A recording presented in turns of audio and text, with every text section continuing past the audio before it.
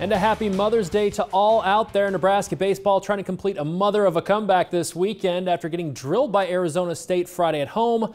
The Huskers eking out a 2-1 win yesterday to even the series. Today, the Big Red trying to take 2 of 3 from the Sun Devils. The rain getting out of the area just in time for today's game at Haymarket Park. Bottom of the first, no-score freshman Cam Chick says, check this out.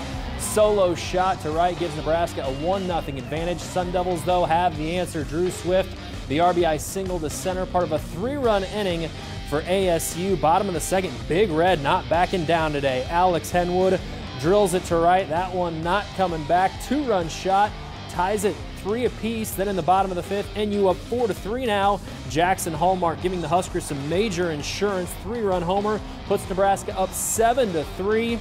He is pumped, and so is the Husker dugout. In the 8th, NU lead down to 2, but Angelo Altavilla says that's about as close as it needs to be. RBI double scores Aaron Polensky, and the Huskers hang on 8-5 for a huge series win.